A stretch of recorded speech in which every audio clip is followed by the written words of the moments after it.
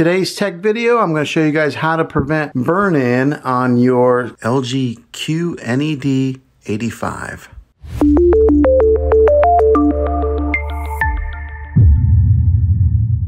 Now, one of the great things about these newer OLED TVs that LG has made is that they created a setting in here to help prevent burn-in, and I'm going to show you guys how to make sure that that is turned on and to protect your investment on your expensive LG TV. So the first thing that you're going to want to do is grab your remote control. All right, so on your remote control here, there's a gear icon. Go ahead and press that. That's your settings. All right, so once you have that up, you're going to go down to all settings and click on all settings.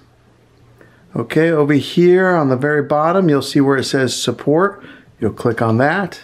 All right, and then over here where it says OLED screensaver, you're going to go ahead and click on that. All right here, this second icon, they got pixel cleaning, screen move. But that screen move right there says the screen moves little by little at regular intervals, preventing the screen from occurring problem when a TV is on for a long period of time, which means creating a burn-in. So make sure that that setting is turned on. So like right there, turns it off, just click on it and that turns it on.